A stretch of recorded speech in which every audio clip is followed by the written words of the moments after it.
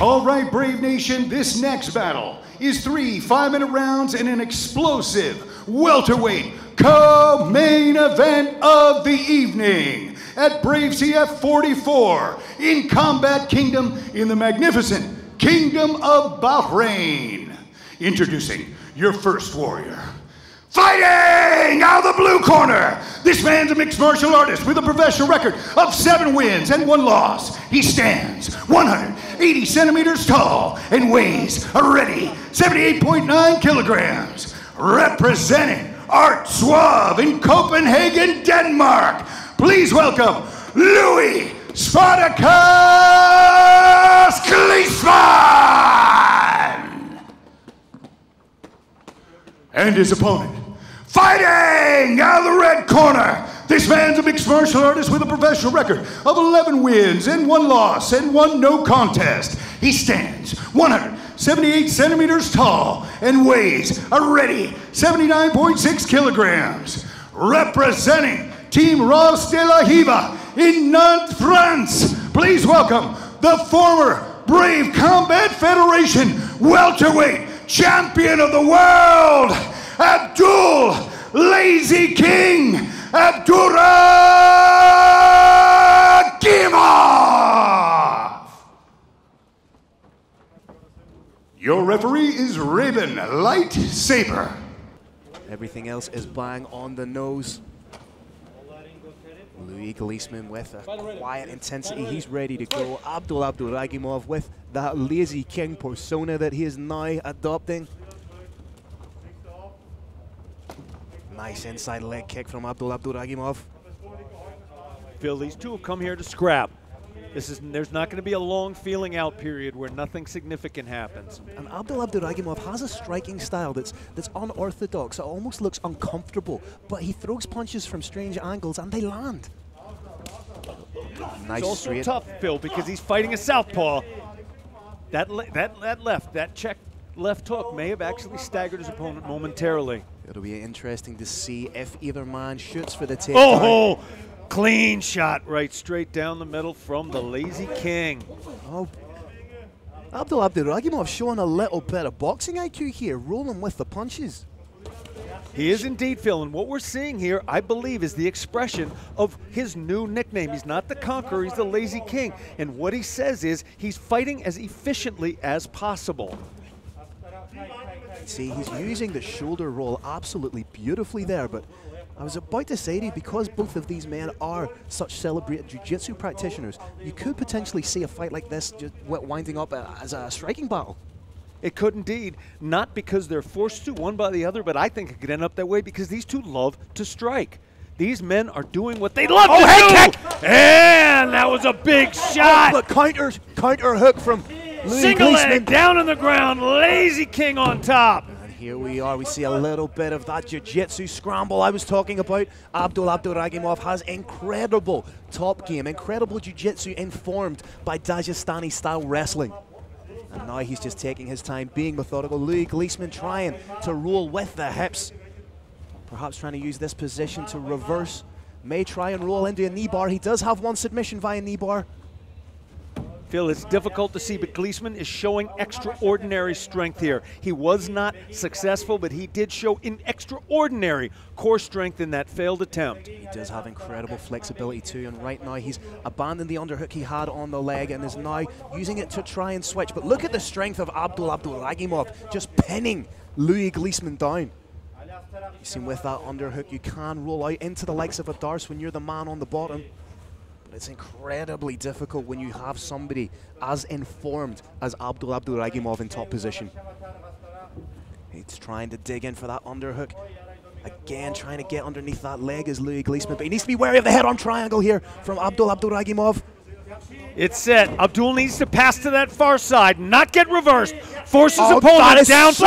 This is done! And it's over! The Lazy King wins via submission in round 1! Unbelievable submission. Abduragimov might just have some of the best Brazilian Jiu-Jitsu in MMA right now. It is like a hot knife through butter. As soon as he locked up the arm, it was game over. That is as close to a perfect fight as you can get in professional mixed martial arts, Carrick. Phil, that was as perfect a melding of wrestling and jiu-jitsu as you will ever see. Perfect top pin right into a submission that was so tight. It was over before it was fully sunk, and the Lazy King looks on calmly as his followers on bent knee take a picture of him. Abduragimov, the Lazy King, victorious! You can tell just how impressive that submission was, because Louis Gleesman tried everything he could to power out of it, and he's incredibly strong, Carrick. But for Abduragimov to sync that up so quickly with such ruthless proficiency and just cut across to the side expertly, you see Louis trying to roll out of that, trying to use strength, but that illustrates just how tight the squeeze is of Abduragimov. I need to take a seat. Carlos Kramer, make it official.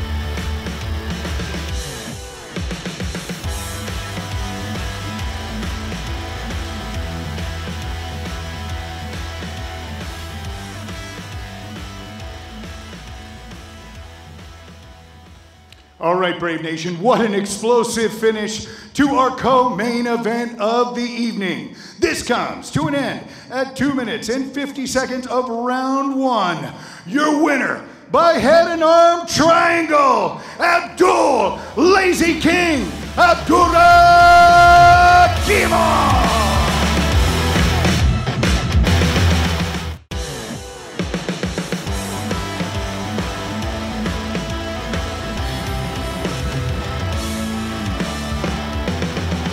Here we go, Brave Nation. This bout is 3 5-minute rounds in the super lightweight division. Introducing your first warrior. Fighting out of the blue corner, this man's a mixed martial artist with a professional record of 6 wins and 2 losses. He stands 184 centimeters tall and weighs a ready 75 kilograms. Representing Black's team and fighting out of Bilbao, Spain, please welcome Arcaiz Ramos.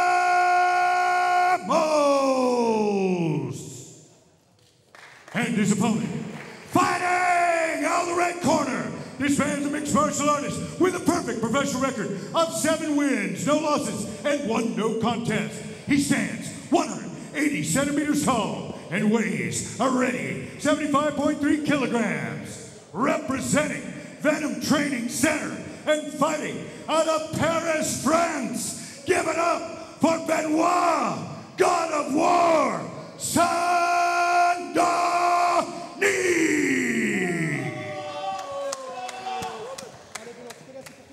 Your referee is Stefano Valente. Over very quickly. Huge leg kick to open up there. And these guys are trading heavy leather right away. No feeling out process whatsoever, but look at the laser type focus of Benoit, God of War, Saint Denis. That's a beautiful takedown. Lands right into the half guard position. Arcaiz Ramos does a good job of maintaining guard, trying to get the sweep with that butterfly hook. Transition back into half guard from Benoit Saint Denis. That was a very interesting takedown, Phil. A lot of fighters go for a slam there, but that slam can create little areas where the opponent can pop up. Instead, God of War gently put his opponent on his back, but it was very successful in keeping him there. He's now going to try and pass that guard. He went from a half guard to the beginnings of a quarter guard. He's going to take that left knee, presumably try and slide it across his opponent's hips, and then his opponent is in even worse shape.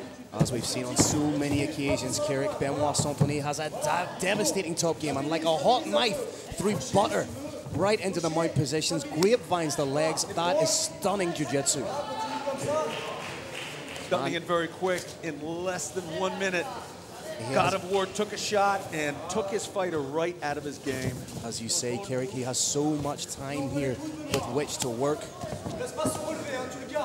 Doing a great job of just isolating the hips of Arcaiz Ramos, giving him greater control. Now switching momentarily to the Dagestani handcuff. People sometimes think that shots thrown from the mount because the hips aren't fully involved don't hit that hard. Believe me, they do. You're seeing somebody with extraordinary core strength here, and those shots hurt. Those shots are causing damage.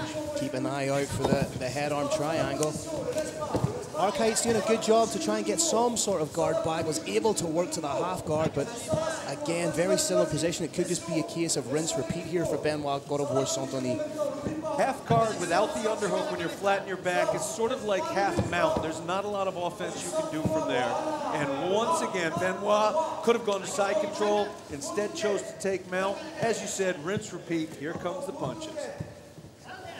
As I alluded to, he won his last fight via head-arm triangle. He may be trying to work that here. Just softening up Arcaide Ramos, who there's the start of the head-arm triangle, pins the head down. This is not just the start, Bill. And let's see if he chooses to flatten out or he keeps a knee on the hip. This isn't even the beginning of the end. Oh, this is beautiful jiu-jitsu. Middle of the end. Arcaide Ramos trying desperately to mount some sort of offense, but could this be an inevitability? But look at what he does with the knee. I love that. He puts the knee on the hip of his opponent. Hip pressure on that knee, but big props to Arcaide for throwing shots from the bottom there. A lesser man would have tapped out by now already. Well, he's been in this position for quite a while. Is Benoit Saint Denis in trouble of perhaps burning out his arms? A normal fighter would be. This is not a normal fighter. Needs to drop. There's the top! The second head-arm triangle in a row.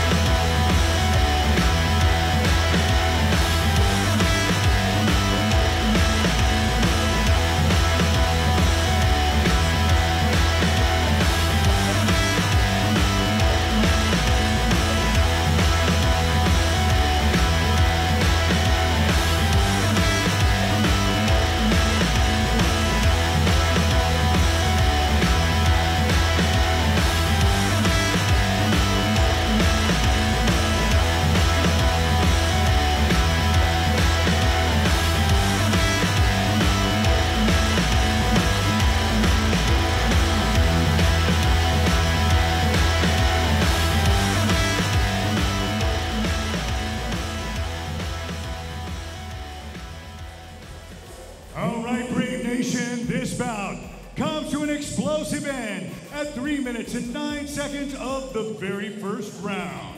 Your winner by head and arm triangle, Benoit, God of War, Saint Denis.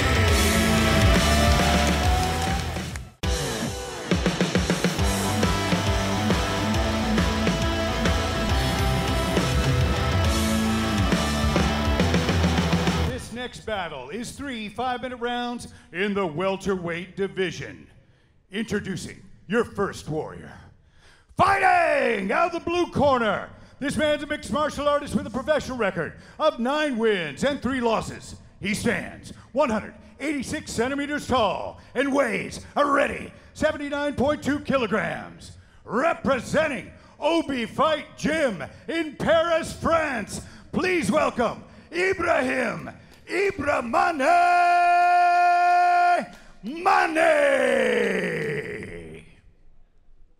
And his opponent, fighting out of the red corner. This man's a mixed martial artist with a professional record of 8 wins and 2 losses. He stands 85 centimeters tall, and weighs a ready 79.5 kilograms. Fighting out of Halmstad Kampsport, Sweden, give it up for David Fat Boy Slim Jakobsen! Our referee in charge of the action inside the cage is the Bandit, Decky Larkin. Phil, there is no love in these gloves right now. We are about to find one thing, and that's who is meaner. Decky. Glove touch. That may be the last show of friendliness we're going to get for the next few minutes. Ibrahim Mane opening up with some serious kicks. Jakobsen remaining calm, looks completely unfazed there. That's a huge leg kick by David Jakobsen. Phil, notice there is no feeling out in this fight thus far. These fighters are throwing with bad intentions. Ibrahim Mane, of course, more of a knockout artist. It'll be interesting to see what happens if this fight goes to the ground. Just as I say that, Ibrahim Mane on a huge single leg with a massive takedown. Fat Boy Slim is down. Looks over the commentary with a wry smile. Clearly heard you, Carrick.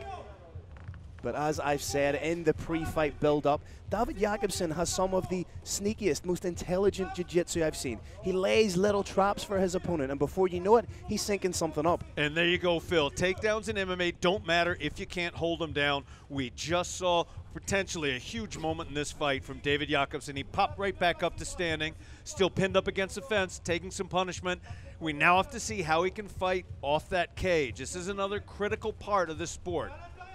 Now he's just contesting with the sheer brute strength of Ibrahim Mane. He's trying to wear on his opponent, trying to drain him of his energy and eventually take him back down to the ground. Jakobsen doing a good job right now of defending. But again, Mane just trying to utilize some pure brute strength. Phil, watching Mane's language, I think he's going to try and take him down again, and if it fails, when he comes up, he's going to try for a back take.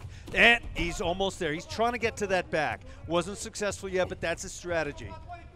Against someone like David Jakobsen, he will have to get up very early in the morning to try and outwit this young man with regards to the jiu-jitsu aspect of the sport. Ibra Kumite is a tremendous striker. He understands striking, and yes, and he's takedown down from David Jakobsen, uses the position to his own benefit.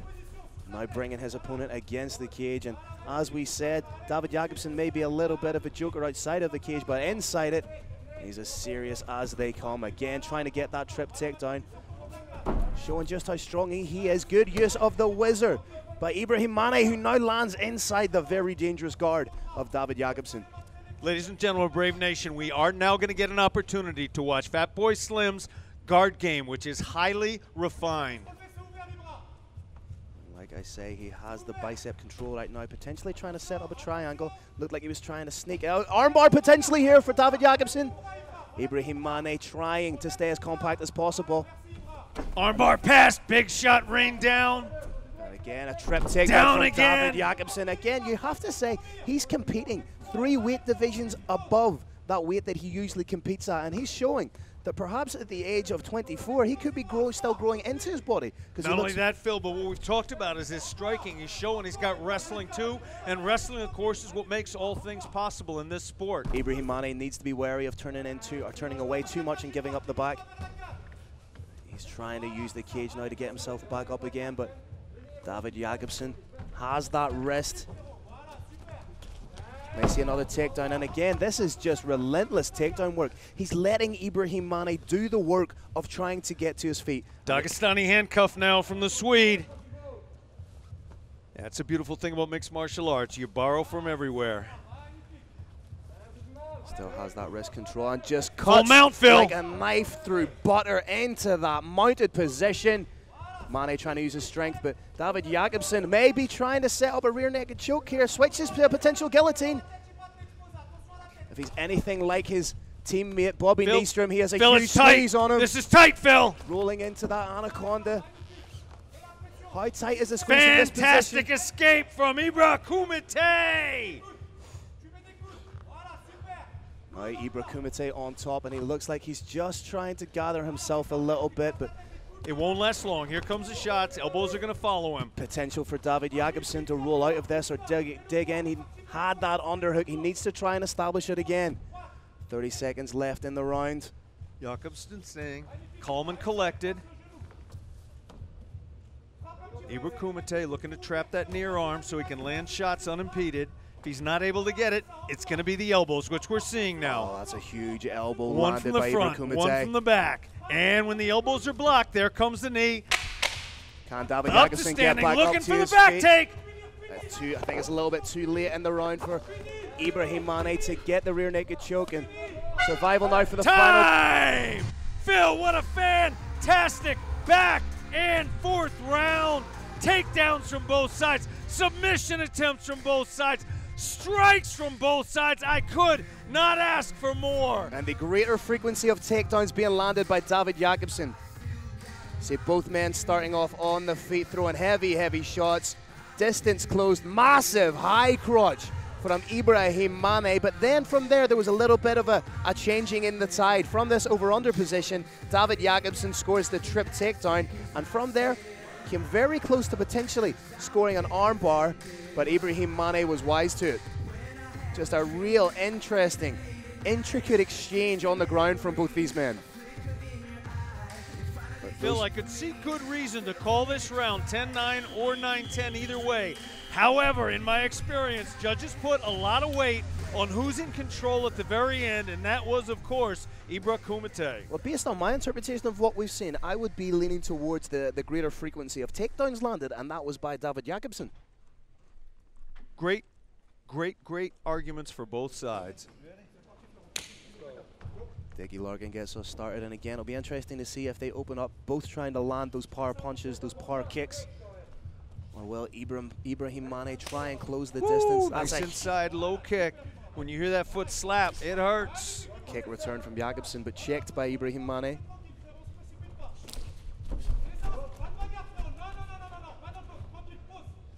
Again, Mane with that clinch, just pressing his opponent up against the cage, making them carry his weight, making them feel just how strong he is. Jakobsen does a good job to separate. Needs to be careful of not being drawn into a firefight with a knockout artist like Ibrahim Mane. Mane seems very content right now to stand in front of his opponent and let the strikes go. That's a huge leg kick from Ibrahim Mane. And again, if he's choosing just to strike in this round, he could do some serious damage, but Jakobsen, an incredibly intelligent fighter in his own right, may just be trying to bait Mane in and duck underneath for one of those takedowns that were successful for him in the first round. Stiff inside leg kick from Mane. Phil, I'm extremely impressed with Ibra Kumite's striking. He's striking the inside of the thigh. He's striking at distance with his hands and all the way in the outside with those kicks. He's now dominating all ranges of strikes with the hands and feet. Those leg kicks are absolute money for Mane. And again, that may take a little bit of... Woo! That was a moment from the Matrix. A little bit of Sanshai-style defense there from David Jakobsen. And there's only so many more of these kicks he can eat, Kirik. Because at the minute, they are accumulating, and they are going to be money in the bank for Ibrahim Mane. Phil, David Jakobsen believes in his striking. I think he's trying to set up a huge shot right now. He may even be willing to take a couple of shots if he can get a perfect read on his opponent's range and let that right hand go. Again, there's just the difference in the leg kicks. They're coming a little bit slower from David Jakobsen, but the power commanded by Mane just goes up top, and he's not far away with a head kick. Phil, Mane has clearly done his shin conditioning. Kicking that leg is like kicking a light pole. It is not a pleasant thing to have happen when he manages to time it properly and check. Jumping teep from Ibrahim Mane, keeping his opponent exactly where he wants him, within his kicking range. David Jakobsen really needs to start checking some of those kicks and just finishing the combination beautifully with the low calf kick. Body shot was big. Phil, we do not see enough body shots in mixed martial arts. That one momentarily crumpled his opponent. Again, it's really been about the kicking game of Ibrahim Mane. And I like the way when he is throwing combinations, he's finishing with the legs. which I think is very smart, but at the minute, Jakobsen really has no answer for those devastating leg kicks. Mane carefully measuring, stalking his opponent, waiting for that moment to unleash a knockout shot. But don't count Fatboy Slim out of this when he's doing the same thing while he's backpedaling. Both these fighters are looking to knock the other out in a split second. And nobody's looking for a takedown, Phil. Oh, Mane charging forward, throwing with reckless abandon. Again, only ever 1 second away from knocking his opponent out. Of course, does have 4 knockout wins on his ledger. Jakobsen had questioned Mane's chin. I think that question has now been answered. I got a chin. He's got some hands too. Jakobsen maybe getting just a little bit frustrated there. You seen he just bit down on the mouthpiece and was swinging back wild. Phil, ordinarily pushing up against the cage like this is to slow a fight down, clear your head. I think Mane is trying to set up something bigger than that. He's got double unders. I think what you're seeing him do so expertly is wearing on his opponent and zapping them of their strength so that when they do disengage, he's the stronger fighter who can land those power shots. He does, of course, Phil, know that he's the larger fighter. He's wisely taking advantage of that. Watch out for the trip from David Jakobsen, not unlike the trip he attempted and was successful with in the first round. But Ibrahim Mane, for my money at the minute, does look like the fresher fighter. Mane's corner is calling for him to fight in French. Lute, fight, and he listens to his corner. Lands a huge He's strike. letting it go. 10 seconds left, and Ibrahim Mane landing absolutely huge strikes on David Jakobsen, who just absorbed them. At one stage, looked like he was potentially kept up by the cage post. But I want to see the closing stanza of that fight again. Green Hill replay, walk us through, Phil. There you see just that expert kicking game of Ibrahim Mane. David Jakobsen doing everything he could to try and reply. But as we said, did not quite have an answer for them. Here we see the closing stanzas where both men swing wild. There's that beautiful straight right down the middle from Ibrahim Mane, landing clean. And this is where David Jakobsen needs to dig deep. He's potentially 2 rounds down. It could potentially be 1 apiece again. Comes down to the interpretation of the judges, but David Jakobsen really needs to take this fight to Ibrahim Mane. Phil, Ibra's corner got tired of him pushing his opponent up against the fence. They shouted for him to fight. He waited about 2 seconds and he fought. I do believe if that shout from the corner had come another 5 seconds earlier, the fight could be over.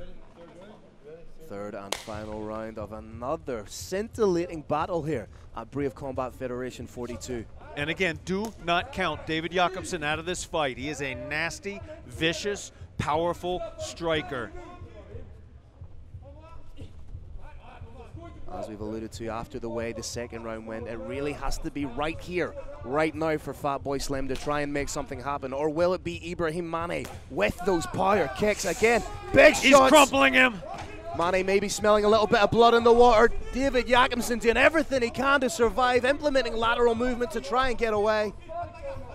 But there's only so many shots he can eat from someone like Ibrahim Mane.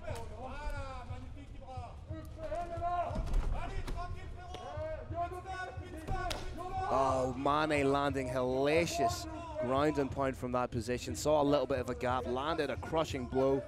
Talk strategy, Phil. At this point, if you were Mane, would you stand up, return it to striking, or would you stay here, perhaps try to pass guard and win with strikes? Well, right now, if you're Mane, there hasn't really been anything offensively striking-wise from Jakobsen that's caused him any trouble. So I would be standing right back up, trying to throw hands and score that knockout. We're in agreement, Phil. He's now inside a closed guard, and we know Fatboy Slim is dangerous from here. If I can just finish my point, Carrick, as I was saying, this is exactly where it's going to be dangerous for David Jakobsen. We've seen him digging for the underhook there. Potentially there's an armbar here for him, closing the guard, getting it back. Very dangerous, very slick off his back. I have to imagine Mane's corner is telling him, stand up and out of there, get out of there. And it does get that much more difficult to submit your opponent when you're tired. When both of you are slick with sweat, it does become very difficult. right now I cannot imagine the advantage that Mane has from here. He had his opponent rocked standing. David Jakobsen looked like he was potentially trying to set up a triangle there at one stage. Does have an underhook, attempted the sweep there, but Ibrahim hips were just too heavy for him. Has a foot on the hip, maybe trying to switch for an armbar at some stage here. If we see him isolate the arm, he's digging underneath it, but we just don't know how much he has left in the tank to try and get an armbar carry. Jakobsen is showing nice grappling setups. He may be gassed to an extent. He may not have enough to launch an all-out knockout attack, but he absolutely can throw a submission here. He's looking for a triangle. He's got the wrist. He's got that wrist controlled. If he can stuff it down to the hip, throw his right leg over the top, the fight could be over. Mane, obviously being an astute martial artist, will be acutely aware of what he's trying to do and has never been submitted, it must be said, in his professional mixed martial arts career. Jakobsen was looking for a chest bump, chest sweep, probably wanted to look for a guillotine on the way back, but was driven back by Ibra Kumite. Kumite now driving his opponent to the fence. If your opponent is trying to stand up, sometimes you want to keep him away from the fence. If your opponent is trying to submit you, where Ibra Kumite is taking his opponent right now is extremely intelligent. It shuts off half the hip movement right there. We may see David Jakobsen trying to circle off a little bit, maybe use the wall, the cage wall, to walk a little bit, but 90 seconds left. Can he summon the energy from somewhere to pull a rabbit out of the hat? Or will Ibrahim Mane continue in very much the same fashion as he has in this fight by dictating the pace, controlling where the action goes?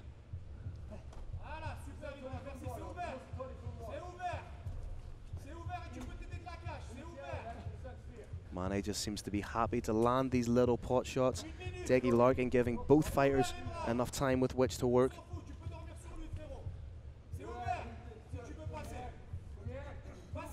Every time Mane's hips come up, Jakobsen tries to take advantage of it. Thus far, he's been thwarted. There's a pass to half guard. Highly unlikely he gets to mount. Top half guard. Much less dangerous position when your opponent's back is up against the cage. And again, you might see David Jakobsen try and transition here, but Mane a little bit smarter to it now, going for that 4-on-4 grip of his own. Potential for a fireman here from David Jakobsen, in on a single of his own. Does he have enough in the tank to make something happen? Big turnaround in this fight, Phil. Is there enough time left? But with only 10 seconds, I believe, left in the round, is it a case of a little bit too little, too late for David Jakobsen? Mane looking for the neck, and it's over.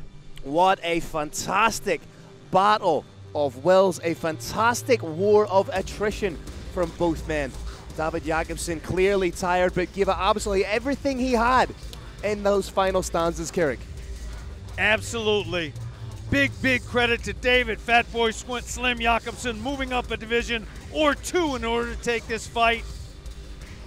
And let's see what we got on the Green Hill replay. You can see just in the final round, Ibrahim Mane looked like he was trying to score that knockout with charging forward with big shots. And then in the very final 10 seconds, a very tired David Jakobsen does enough to score a takedown, but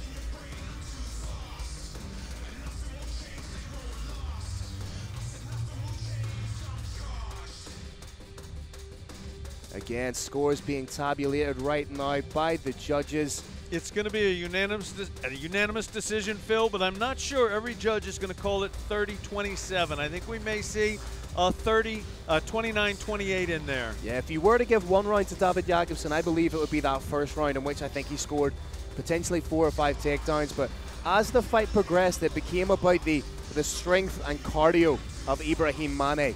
He was just able to maintain that type of pressure, maintain that type of pace that David Jakobsen couldn't contend with.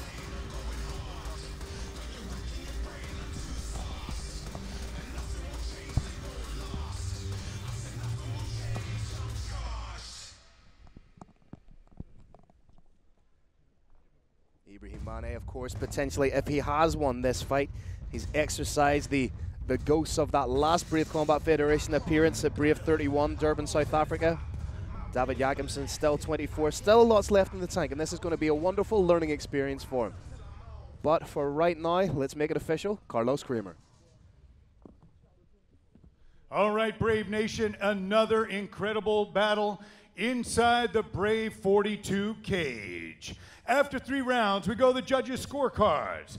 Your first 2 judges scored about 30-27. Your last judge scores about 29-28 for a unanimous decision victory for your fighter out of the blue corner, Ibrahim Mane.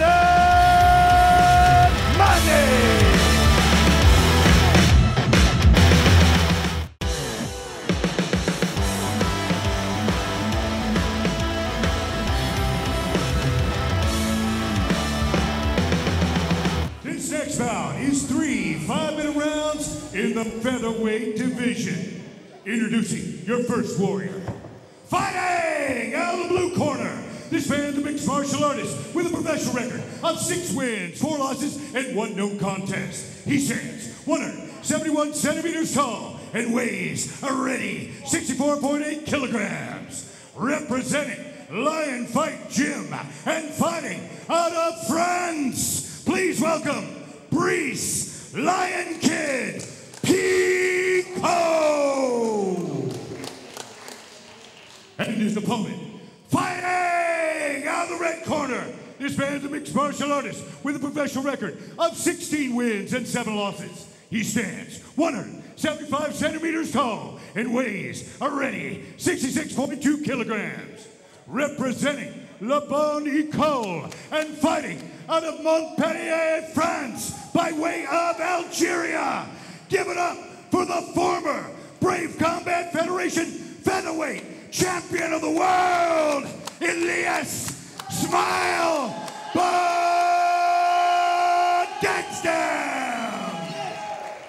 This is Brave 52 in association with the Golden Cage. Calling the action is myself, Phil Campbell, the OG of mixed martial arts, Carrick Janess.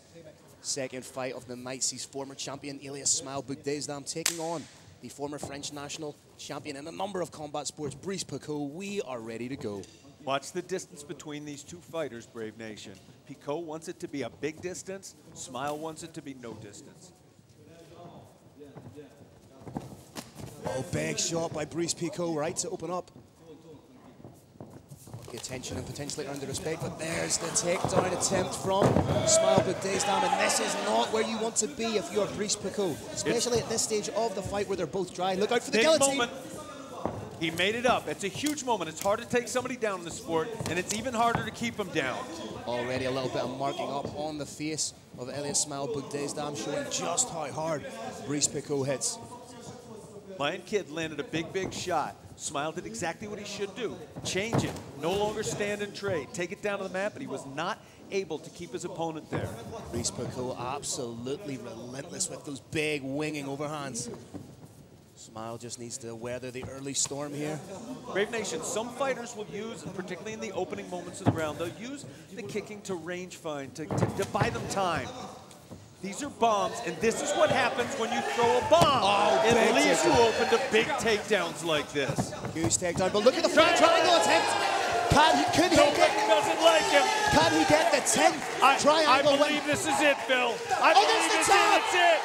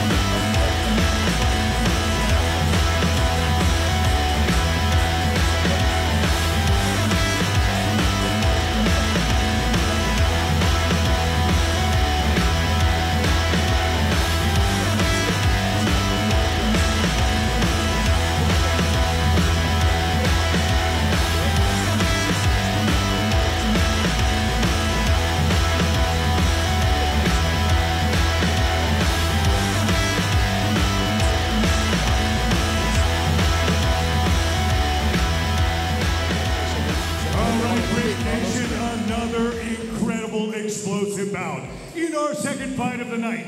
This comes to an end at 1 minute and 31 seconds of the very first round. Your winner by triangle, Elias Boudegzdame.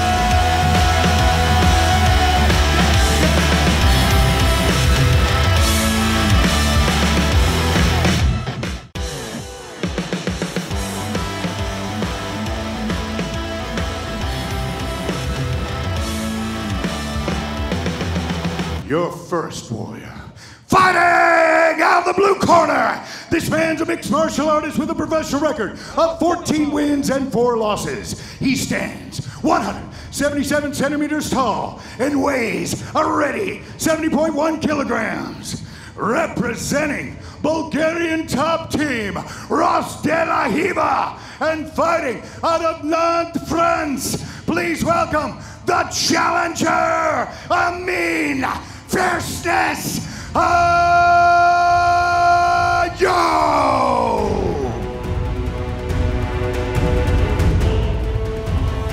And his opponent, fighting out of the red corner, this man's a mixed martial artist with a professional record of 15 wins and 2 losses.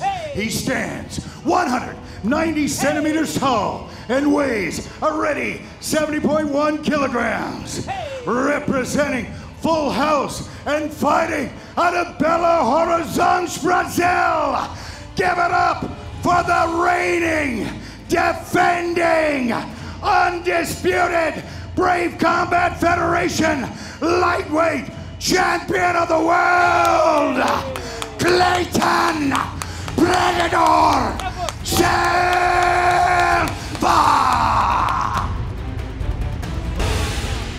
For referee instructions, it's the Bandit, Decky Larkin.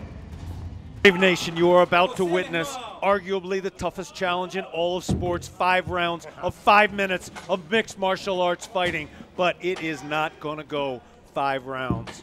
Decky Larkin almost had to get involved and separate these two guys before the fight even became official. Speaking of official, we are underway in the main event at Brave Combat Federation 44. Big kick to open up from Clayton Silva.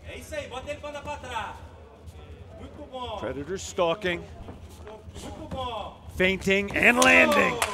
Low kick was checked solidly.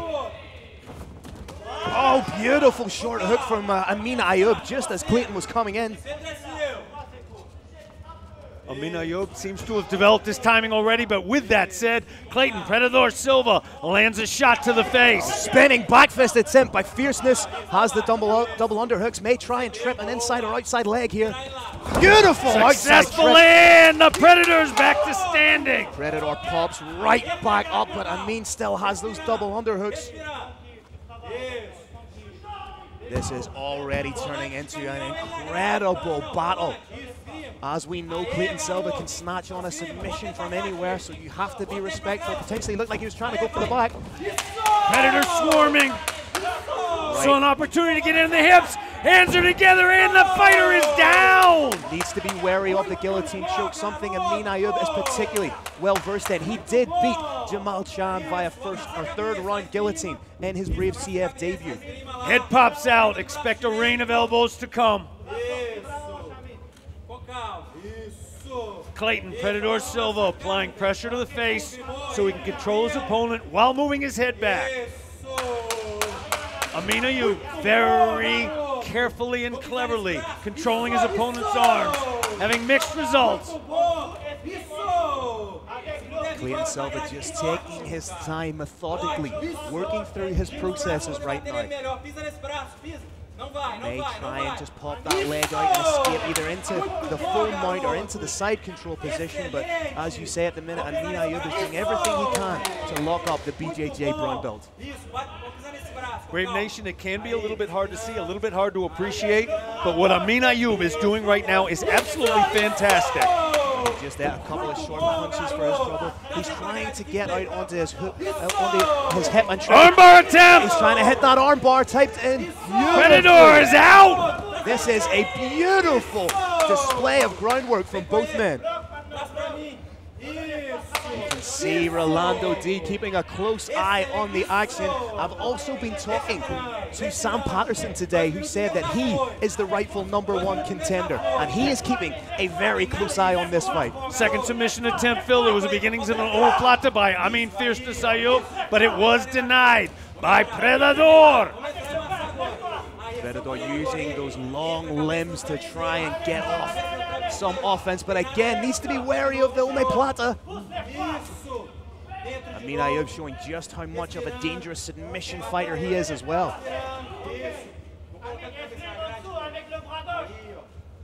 Absolutely frenetic pace set by both men in the opening stanzas. Surely this is not sustainable for five-minute rounds in the championship bout. Phenomenal guard being shown by Ayoub here. He's showing exactly what to do when you're on your back and you've got a dangerous world-class striker on top of you. He's controlling the hips, again, and he's hit that shifting arm him bar. out, looking for the armbar. I can see a little bit of blood already. I'm not sure who that blood is coming from, but that looks like a deep armbar. Predador Silva doing the right thing by staying compressed and stacking, but that looks like he's extending it. He may go belly down on this. Beautiful jiu-jitsu, beautiful defense, but Amin Ayoub is relentless. He's already bloodied up the champion. Trying to get that elevator sweep. Ladies and gentlemen of Brave Nation, this is jiu-jitsu. This is using position, even when you're on bottom, to protect yourself, and from that protected place, launch attacks. Try and use a sweep, which is flipping over until you're on top, the opponent's on the bottom, or try and go for a submission, as we have seen repeatedly from Fierceness. Smart bicep control by Amin Ayoub. He had a cheeky little cage grab just before to readjust his position, and when he's on his back, you can always see that he's trying to work the hips, he's trying to throw up a submission, trying to create angles for himself. Potentially, you could be seeing a first round here where a fighter is winning a fight off his back. That is the power of jiu-jitsu. No other martial art allows you to win a fight when you're on your back. That's a losing situation in every other art. Big elbow landed by the champion Clayton Silva just to close out the round, but again, Amin Ayoub trying to work a submission with those hips. What a first round of action, Kirik. Absolutely fantastic round by both fighters.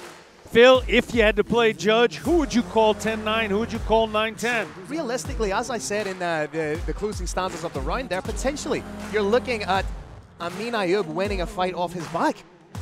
And there you see some of the exchanges.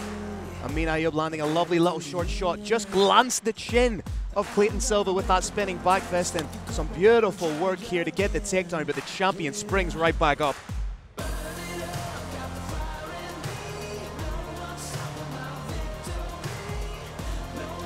Nice takedown work there, but again, the hips of Amin Ayoub constantly throwing up the likes of an armbar.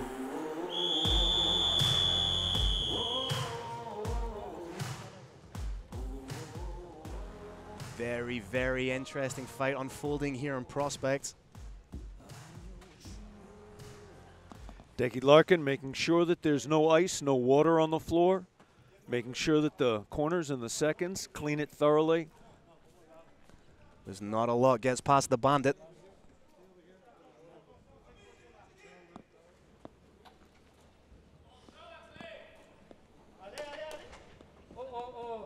Ladies and gentlemen of Brave Nation, this is Decky Larkin. He is the head of regulation here. He makes sure everything that happens in the Brave Combat Federation cage happens by the book. He felt a little bit of moisture on the floor. He wasn't happy with the job the corner did, drying it up, and so he's drying it up himself. That way there is no accidental slippage. An accidental slippage can turn a fight in a second. It can even turn an ankle or a knee.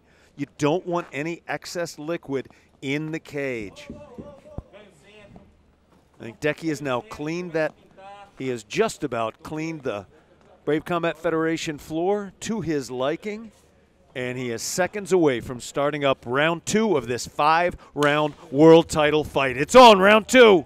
Little touch of the gloves from both men, showing that whilst they may be throwing barbs at each other on social media, they respect the skill level and endeavor of one another when inside the Brave arena. Clayton keeping the hands a little bit low, tries the spinning back fist, but Amin always has a counter hook loaded. Side kick to the knee from Fierceness. Very smart technique to use on an opponent that's got longer reach. Nice hook again there from Amin Ayoub, predicated off the kick from Clayton Silva. Interesting exchange. Fierceness took a calf kick, but he went straight through and landed that left hook. That's a little window into his thinking right now. Even if he gets hit, he's going to continue moving forward, trying to dictate his fight. But realistically, Carrick, there's only so many of those types of kicks you can take before your stance, before your pop and your shots is impeded. It's 100% the case. If that tibialis muscle gets hit directly 3 times, can even be 2 or 1, you can lose control of the ankle and no longer be able to move efficiently.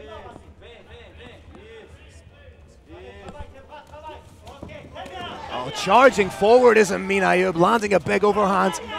And his counter-striking is looking very clean here. Bound to be growing in confidence with the shots he's landing. Already marked the champion up and bloodied the nose. Predator Silva now is trying to measure his opponent. He's trying to get a clear sense of his opponent's speed, timing, and reach. Once he feels like he gets that, he can start to counter. You can see another contender in the lightweight division, Ahmed Amir, keeping a close eye on the action again. Him and Clayton almost got into it at the weigh-ins yesterday, so be interesting to see his take on the fight. Brave Nation, watch the eyes of Predator Silva right now. His concentration is at 100%. He is taking in everything that his opponent is showing him, trying to download it and use it to time counters of his own. Amin Ayoub trying to land that leaping hook, and he's doing a great job of almost fighting at range against the taller guy. He's very intelligently using that side kick to the lead thigh, possibly to the lead knee, to keep his opponent at a distance that he's comfortable with.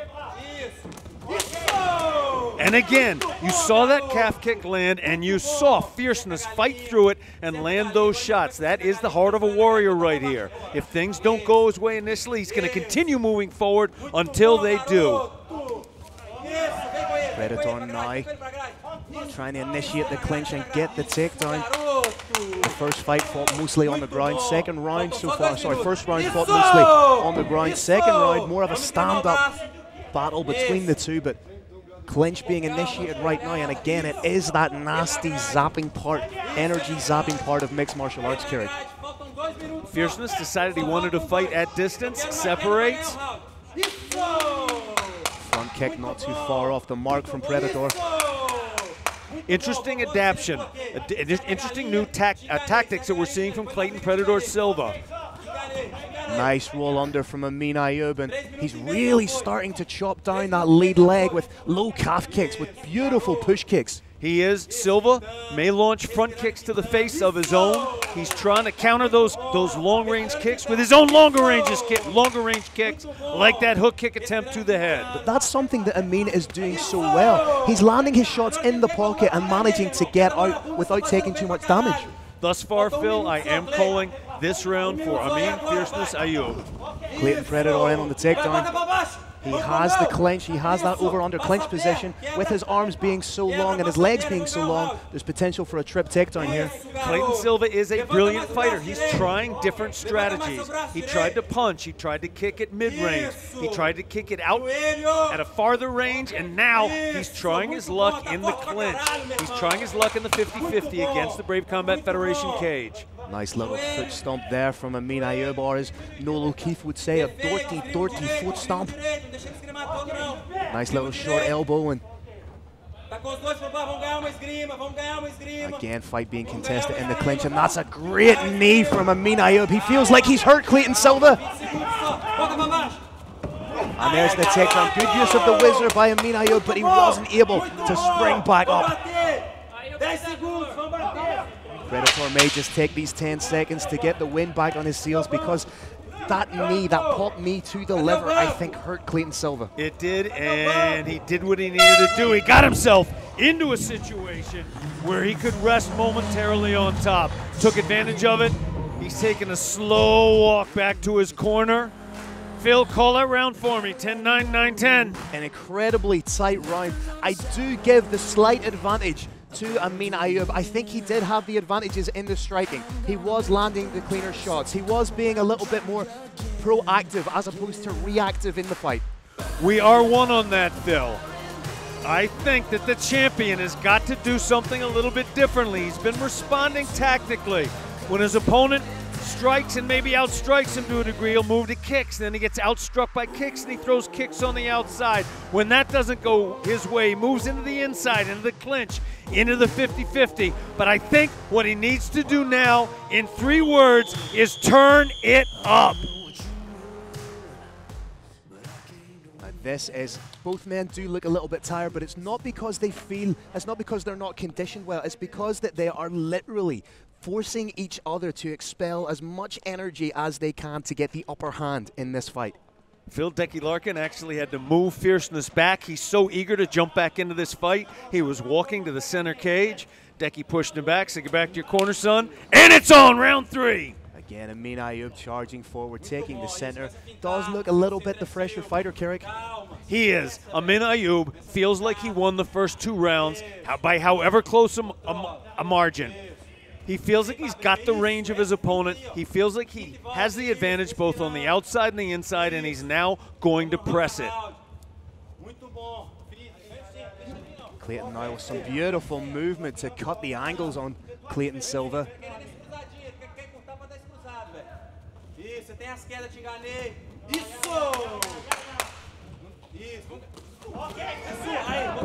Very, very slick head movement as Ayoub moved forward. I think he did get the advantage of that exchange, forced Clayton Predator Silva into the 50-50, and now Ayoub has reversed it, and he's pushed his opponent back up against the cage. Brave Nation, when your opponent's hips are stuck against that cage, the strikes are no longer effective. Momentarily, Clayton Silva looked like he was about to take the back like he does so well, but one thing I've noticed is Clayton Silva's moving back in straight lines with his chin a little bit high. I think if you see Amin Ayoub try and throw maybe 3s and 4s, he may catch Clayton Silva going backwards.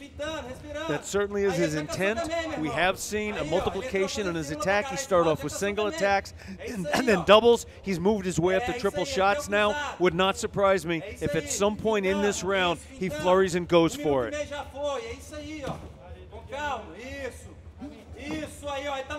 Clayton Silva's strikes are coming a little bit more labored than they were in the first round. That mic area is something I expected to see just a little bit more. When Clayton Silva wasn't doing well against the side kicks, he threw that front kick up to the head, very intelligent technique. With a shorter opponent, even when the opponent is very far on the outside, it allows you to land. Uppercut just shy off the mark from Amin Ayoub. Clayton Silva looks like he has the hands connected. Big takedown from the champion. Phil, it's hard to take him down. Sometimes it's even harder to keep him. Amin Ayoub momentarily thought about the guillotine. He switched it to the opposite side. He has that knee shield in. He's in guillotine guard right now. Arm in. But right now, if he holds on to that, there is a potential Von Flue choke here for Clayton Silva. Amin Ayoub does the right thing, lets the head go, trying to frame off on the arm. Needs to dig in for the underhook and get underneath the body of Predator. Does a good job to recover half guard. Predator inching his way up. He inched his way up to that left underhook. He inched his way up into that top half guard, which can successfully be used to control the opponent's hips. And very shortly, you should see him posture back and try and land some shots. Amin Ayoub able to recover full guard, and as we saw in round 1, he is incredibly dangerous off his back. Puts a foot on the hip, may try and cut an angle here. Clayton Predator Silva very intelligently taking the fight close to the cage. When your opponent is next to the cage, sideways, half the direction that his hips can go in is removed, and you only need to fear the hips popping out and setting up a submission in one direction. That makes it much easier for the top fighter. There's the arm. There is an armbar in place now. Can he get full extension on that armbar? Trying to dig in. Mage look to roll champion Clayton Silva. The angle of the elbow is not quite there. He's trying just to peel those hands apart and hip into it. This is a tangled weave of bodies. That looks tight. Can he get the point of the elbow? And the champion is out. This is incredibly exciting jiu-jitsu. Brave Nation, that one hurt. People talk about how strikes hurt, submission attempts don't. That one hurt. With each submission attempt, Amin Ayoub is edging ever so slightly closer, trying to isolate the arm of the champion and throw those hips up, throw the legs up for the armbar. There's going for it again. Oh, that one looks a little bit deeper. The point of the elbow looks right in against the fulcrum. Sweep is almost completed. Oh, that looks tight. Can he get full extension on it? He's trying to rule the champion. Fantastic defense from Clayton Silva. He's doing the right thing. If he grabs his bicep here, almost like a rear naked choke to defend and stack in, and then you can start to jimmy that arm out just a little bit. Phil, that elbow is out. The elbow is now clear. The fighter on top is safe, but he is not winning these exchanges. Clayton Silva trying to get momentarily that armbar again, but what an exciting display of jiu-jitsu. Great offensive jiu-jitsu, great submission defense. Big shot! He heard him! Shot from the inside! He heard him right at the end of the third round. Amin Ayoub showing his diversity of attacks. First with the submissions, then with big strikes.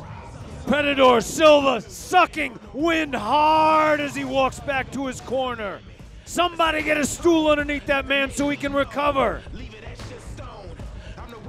Amin Ayoub, no question, 10-9. There you see the massive takedown from Clayton Silva. But from there, it was Amin Ayoub who was being the most dangerous. Again, potentially Amin Ayoub has won a round off his back. Once again, that is the power of jiu-jitsu. He rocked him with those big shots. Decky Larkin forced to step in at the end of the round there. Sometimes in mixed martial arts, we get overwhelming displays of the power of wrestling. They're not always exciting.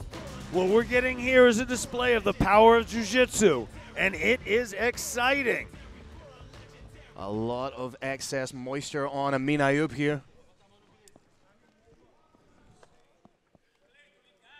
You have to wonder how much those uppercuts are going to affect Clayton Silva. He's only had a minute to recover, and it was right at the end. Phil, shots to the body, as we know, are cumulative. If you take a shot to the body, 30 seconds later, the next one is going to feel worse than if you hadn't. Shots to the head or not. 10 to 15 seconds on the outside after a big headshot. Ordinarily, the fighter's head is clear. I think Clayton Silva's head is clear, but I believe he is down 3 rounds to none now. I believe in order to win this fight, he needs to stop his opponent. And I think you're going to see Amin Ayoub put the pressure on from the very first moment, knowing that he hurt the champion at the end of that third round. Clayton Silva just teasing with the knee there, letting Amin Ayoub know that it's there.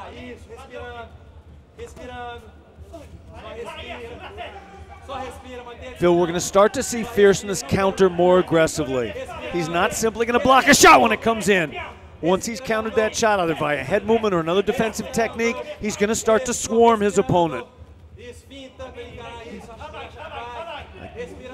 Again, the shot's coming just that little bit more labored for Clayton Silva. Amin Ayoub looking like the fresher fighter, throwing the spinning back fist, just shy with it. Now putting the pressure on the champion, working the body a little bit.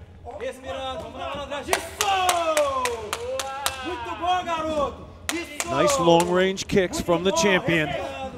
Nice head movement again from Amin Ayoub. Just evades the strike and replies with his own. Phil, these two are playing a dangerous game right now. Oh, he caught him in the pocket. Oh, he's sitting. He's out. It's over. Ladies and gentlemen, we have a new. Ladies and gentlemen, we have a new lightweight champion of the world.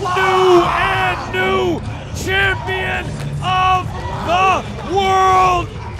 Amin Fierceness Ayoub. Take a bow, young man. He is now at the top of the table. He has knocked out the champion and definitively claimed the lightweight championship of the world. Absolutely savage performance against an absolutely savage fighter.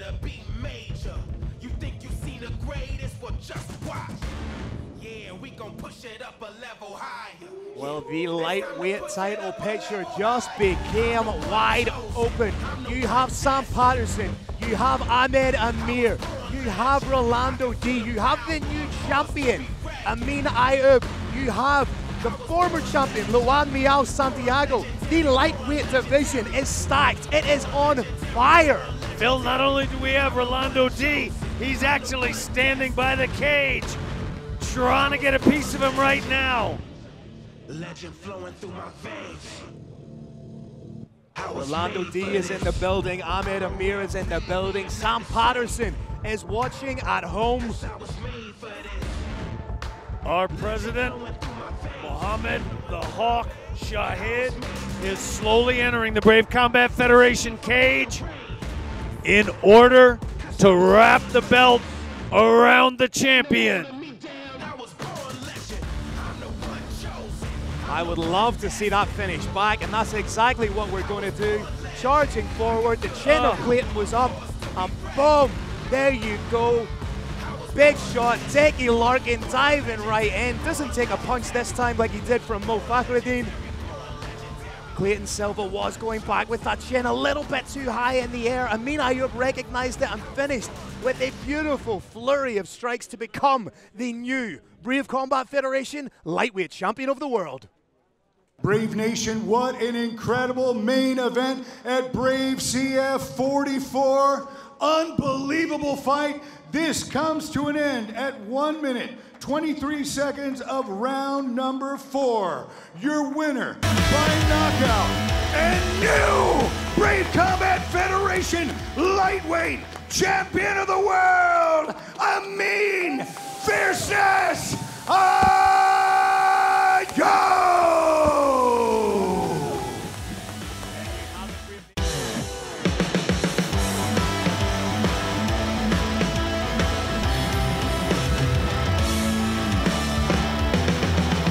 All right, Brave Nation, this next battle is our co-main event of the evening. 3 5-minute rounds in the featherweight division.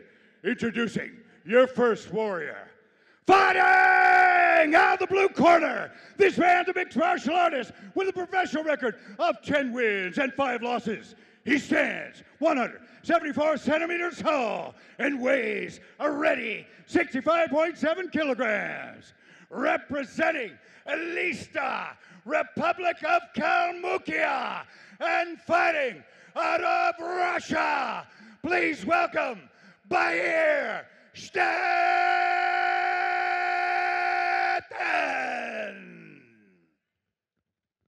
And his opponent, fighting out of the red corner, this man's a mixed martial artist with a professional record of 10 wins and 1 loss. He stands 177 centimeters tall and weighs a ready 66.1 kilograms.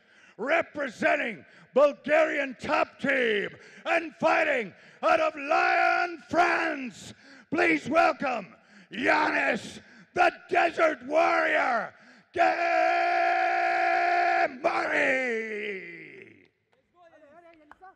Fight Book Cage MC of the Year. Right now, we are all about Bahir Steppen and Giannis Gamori. Gamori taking the center early. Bahir shifting very smoothly from a southpaw to an orthodox stance and back. Very unpredictable and dynamic is Bahir Steppen. But Giannis Gamori, very traditional in his K1 style, and it is very, very effective. Giannis not quite warmed up yet, doesn't quite have his timing down. Ran into an elbow with that kick.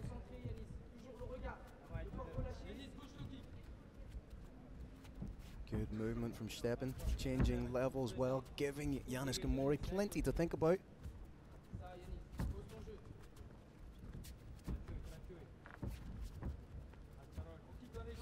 Gamori maintaining that center.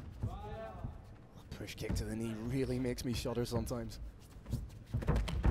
Nice inside leg kick from Steppen. Bayer very smart, pops in, throws a single shot, goes flying back to a safe distance. Giannis Gamori is coiled right now, just ready to let go with his hands, waiting for the right moment. Hasn't found it yet. Gamori's more in the counter-striking phase at the moment. It's a good game plan from Steppen. Constant movement. Giving Gamori lots of different looks, throwing lots of feints.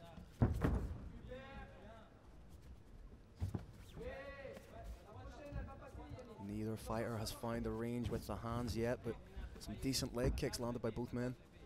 Giannis is just a little bit tight, not as loose as he usually is. Woo! Rear leg hook kick to the head, very rarely seen in mixed martial arts cage. Oh, got away with one there, did Giannis Gamori. That's what happens when we've seen it already tonight. When you try something dynamic like a spinning attack like that, you can end up giving the back. Giannis landed that front kick to the body very nicely, landing a low kick. He's starting to find his timing now. Got a sense of range. Oh, nice shot. Little short shot there from Bayer Steppen. Game plan of Gamori seems to be take out the lead leg of Bayer Steppen.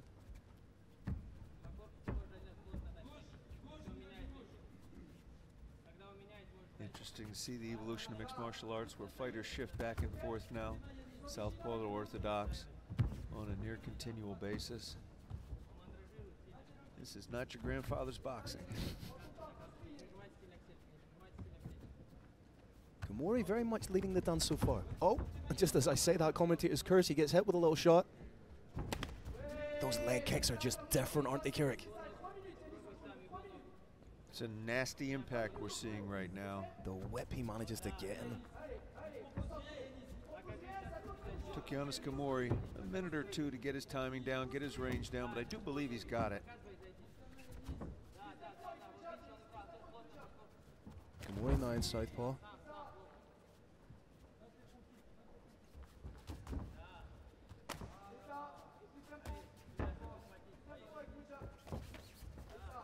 Steppen throwing a little bit wide there, but it's light on the feet. Steppen's shot's a little bit wide and his chin's just a little high. Nice work from Gamori. Invested in the leg kicks, then went high. Nice little bit of misdirection. Oh, Steppen really throws everything in their shots, doesn't he, Kirik? Sure does. Trying to get that knockout punch. He may not be giving himself quite enough distance to get a knockout from that hand. Spinning back kick just brushing the torso of Gamori.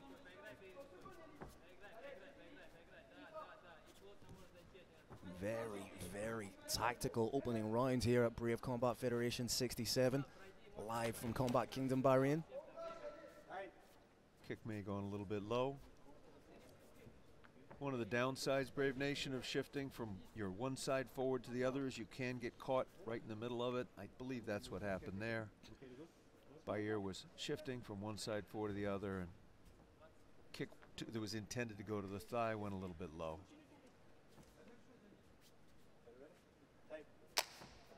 Double touch of the hands, double good sportsmanship. Axe kick, don't see that a lot. You can see what Bayer Steppen was thinking. Another spinning back kick. 10-second clapper, thought about the takedown. Gamori fakes a little bit of a spin there. Brave Nation, Phil and I are commentators tonight. We are not acting as judges, although we have together judged many, many hundreds of fights over the years. Phil, call it. Who do you like in that one? 10-9, 9-10. If I don't like it, we're going to argue. I would be inclined to go 10-9 Giannis Gamori, just by virtue of the fact that he was controlling the ebb and flow of the fight and he was landing what I believe were the more damaging shots.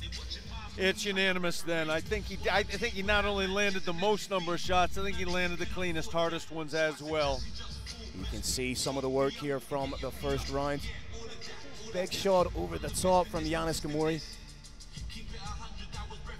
But Bayer stepping, always dangerous, Kirik. He's always capable of pulling out something dynamic, something spinning, something that could potentially end the fight. But as we say, very tactical battle so far between these two combatants. If Bayer is down just a little bit, which we do believe he is, he's going to want to show something a little bit different in this round. Let's see if that happens. Another double touch of the hands. Yeah, Bayer's turning it up a little bit. His corner's told to be more aggressive, and he listened. At this point, Brave Nation, it is not going to be hard for these two to hit each other. Nice shot there from Yanis Gamori, right down the middle. Those kicks are starting to add up. They're really an investment, aren't they, Kirik? Yeah, low kicks to the thigh, to the calf, are money in the bank. When you get hit in the head for 5 to 10 seconds, things are going what's called queer street. Everything's a little bit fuzzy, then you're back to normal. You hit in the leg, it's not back to normal in 5 or 10 seconds. Sometimes it's not back to normal the next day. Greatest example of that is probably Jose Aldo, Uriah Faber back in the day.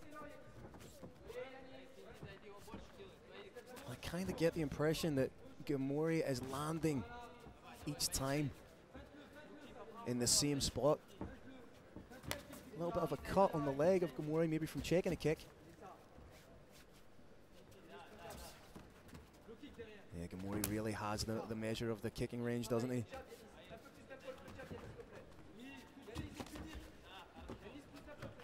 Second time he's done that double hand catch. People pull it off in standout, but MMA not so much. Hands are a little bit too low. Nice stalking work here from Gamori. The intensity from Steppen seems to have tailed off just a little bit. Not far away with the kick, more so on the gloves.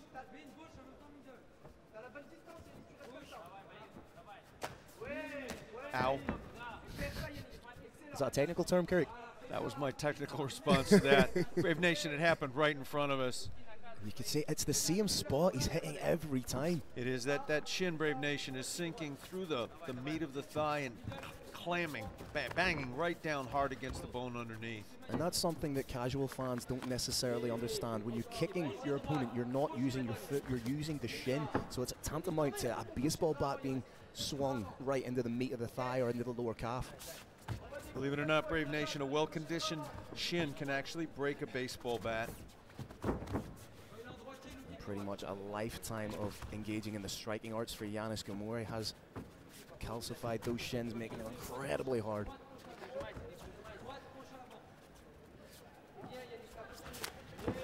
Midway point of the fight. Yanis Gamori again, for me, landing the more intense strikes. It was almost Thai style catch and reply.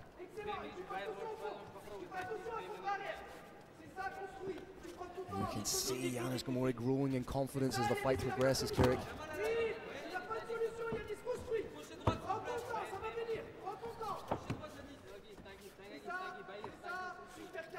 He's not giving Bayer Steppen any space to settle whatsoever, expertly cutting off the angles. He's getting through with that jab as well. Interesting to see what he uses that jab to. There you go. He's going to use the jab. Having luck with the jab, he's going to feint it and then start coming in with other things behind it. You can see Yanis Gamori turning up the intensity a little bit more. Bayer Steppen fakes the takedown. He only shot once so far in the fight, and that was at the end of the first round. He may have shown his hand with the takedown. Gamori, being such an intelligent fighter, probably has an uppercut loaded or a pop knee loaded. Trying to feint with the right, that's it, coming at a different angle. Oh, Steppen's hurt, I think Steppen's legs hurt.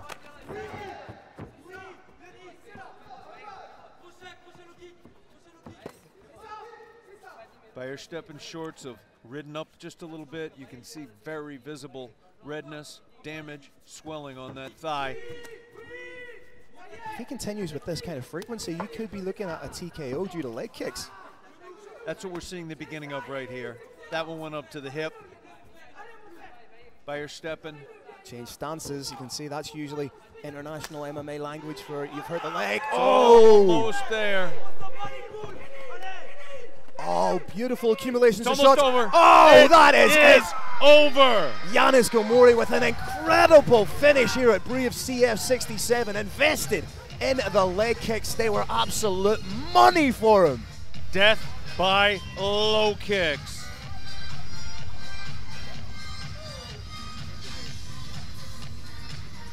There was an unfortunate statement back in the day, Phil. Leg kicks, an infamous statement. Leg kicks don't end fights. I think we have just seen that they very much do, Keurig. Phenomenal performance by the French-Algerian desert warrior, Yanis Gomori. Showed superior footwork, punching, kicking, technique, strategy, and there you saw it right there. The fight ended via low kick. Again, Yanis Gomori, I want to emphasize how good his sportsmanship is. When he landed that low kick, saw his opponent buckle, he turned to the referee and said, hey, do you want to stop it? Referee said, fight on. He fought on, and Big Arn broke it just as an elbow was about to land. All right, Brave Nation, another incredible battle inside the Brave CF67 cage. This comes to an end at 4 minutes and 44 seconds of the second round. Your winner by TKO, Yanis, the Desert Warrior, Gomori!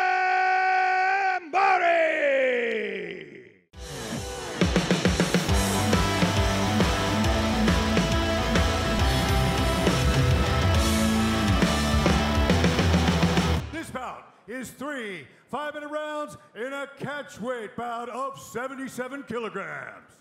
Introducing your first warrior.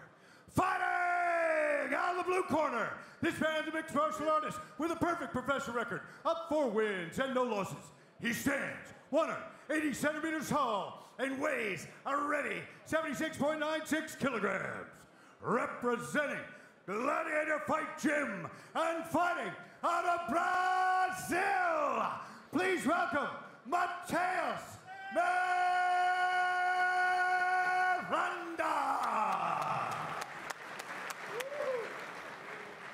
And his opponent, fighting out of the red corner, this man's a mixed martial artist with a perfect professional record of 4 wins and no losses. He stands 185 centimeters tall and weighs a ready 76.8 kilograms. Representing KHK, Team Bahrain, and Boxing Squad, and fighting out of Nice, France. Put your hands together for Axel Sola!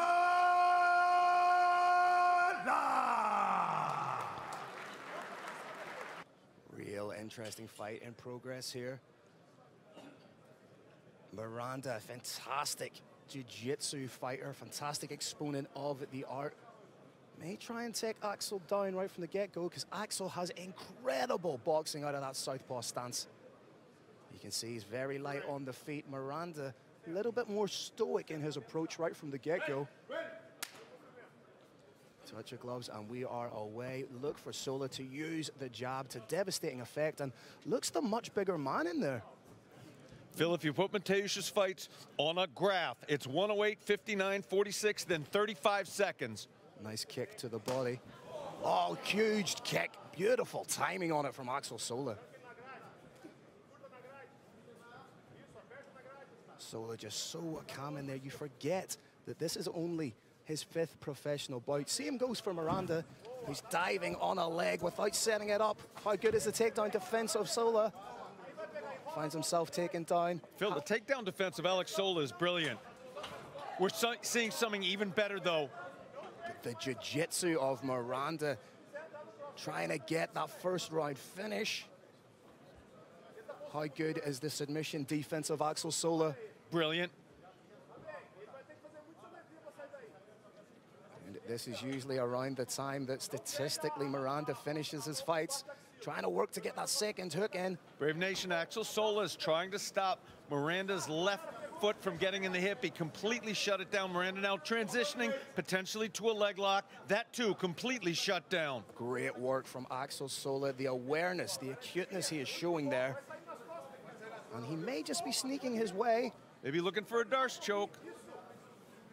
What a feather in his cap this would be. Good work from Miranda to get up, but may eat some shots here. Free him off elbow potentially for Axel Sola if he wants it. Miranda looking for a back take. Another big takedown, landing right into side control, and this is very dangerous territory for Axel Sola.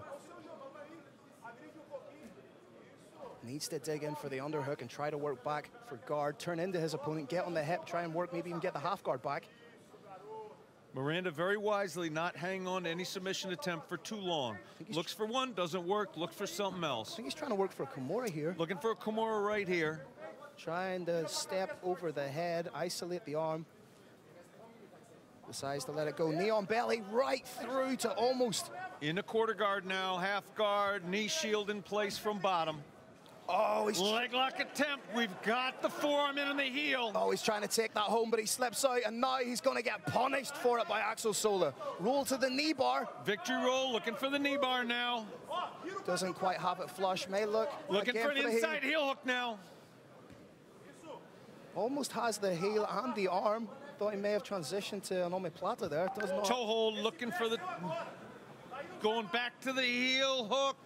This is dangerous, dangerous territory, and Axel Sola needs to be very, very careful here. Can't just rip the leg out, or he could do himself some serious damage. Needs to keep everything as compacted as he can so he doesn't let Miranda extend the hips fully and get the submission. And right now, Axel Sola making things a little bit more even with some big shots. Axel Sola showing brilliant submission defense there. What Mateusz did so much that impressed me, Phil, wasn't how hard he went for any single submission, it was how well he transitioned. It must be said, this is the longest that Miranda has spent in the cage in one singular outing. This actually, I believe, is longer than the time he spent in the cage in the accumulation of his 4 fights. The accumulated time in the cage was 3:28, and we are now just coming up to surpass it. Just about to surpass it. Nice work from Axel Sola, just coming up underneath the arm. These don't need to be concussive shots, but they need it to be a cumulative damage.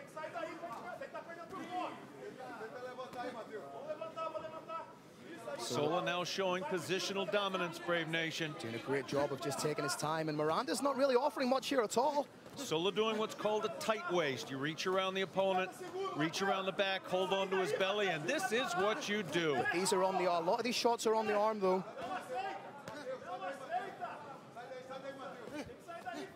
Miranda needs to do something a little bit more proactive rather than just cover up. Sola being very intelligent, throwing the shots into the arm. When those are blocked fully, throws the uppercut. When those become blocked, goes back to hitting. All Axel Sola right now. Nice shot selection from Sola. Good job from Miranda to reclaim guard, but Sola working beautifully inside the guard. Shades of Tito Ortiz back in the day. Someone like Miranda still very dangerous. As we said, a 2021 world no-gi grappling champion. Oh, big elbow smashed down the middle from Axel Sola. Definitive statement made at the end of the round, and I don't know if we're going to see Gabriel Miranda making it to a second round here, ladies and gentlemen. He is still on his back. Phil, that was an incredible first half of the round by Mateusz Miranda, and that was an unbelievable second half of the round by Axel Sola. He absolutely beat the fight out of his opponent. I am so glad you said fight instead of something else there, Kerry. Thought you were going to get the full counsel, but Miranda looking a real imitation of the man who started the round so aggressively. And Derek, I said that potentially fatigue could be a factor, given that Miranda had never been beyond their first round in mixed martial arts. And Sola really, really turned it up. You've got multiple things at play here. There's physical fatigue, but there's also mental fatigue. When you think you've got a submission and it ends up being taken away from you, it's very, very tough mentally, and that happens over and over and over again. Mateusz used the strategy that's worked for him 4 times in a row, taking his opponent out in a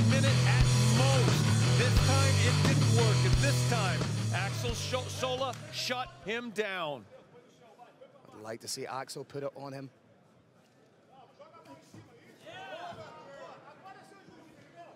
Axel Sola finds himself on his back again. Again, Miranda, like a dog with a bone when it comes to the lower limb submissions. Axel Sola taking his time, methodically working. And this is the thing, when you commit your hands to a lower limb submission. Oh, hammer fist after hammer fist. This is nasty from Axel Sola. Looking up at the ref saying, hey, do you want me to stop it? Yeah, it worked. Axel Sola almost disdainful in that finish. Gets it done beautifully. Axel Sola with his first finish by way of KO or TKO. Showing great respect to his fallen adversary. An adversary no more inside the Brave Arena. Axel Sola still undefeated, 5-0. Great Nation, once again you saw the beautiful sportsmanship that characterizes Brave Combat Federation. Axel Sola was on top, landing hammer fist after hammer fist after hammer fist. If you blinked, you missed it. But he looked up at the referee, looked him straight in the eye as if to say, and in fact it is saying with body language, hey, I do not want to hit this man anymore. I don't want to hit him anymore. Stop. Stop this fight right now. Fight wasn't stopped. He threw a few more shots, and that was that. Beautiful display of sportsmanship and, of course, power from Axel Sola, KHK MMA.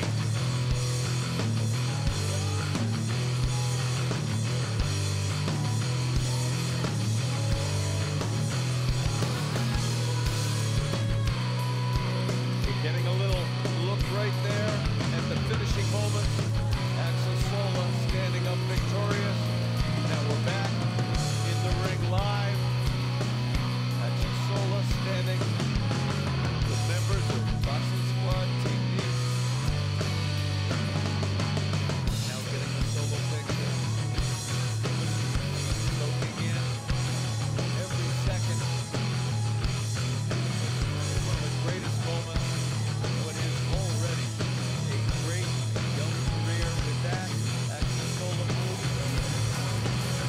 Miranda showed beautiful transitions from submission to submission, still seated. Now he's standing up, walking under his own power to center stage. And big man, make it official.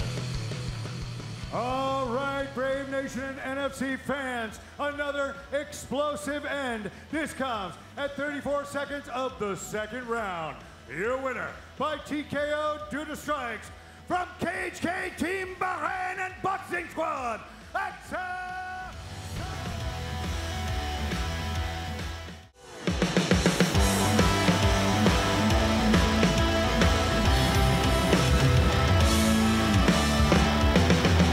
Introducing your first warrior.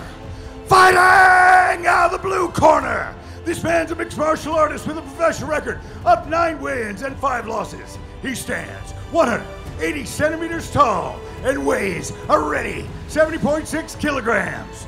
Representing Akhmat Fight Club and fighting out of Grozny, Russia, please welcome Abdul Rahman Makaziev.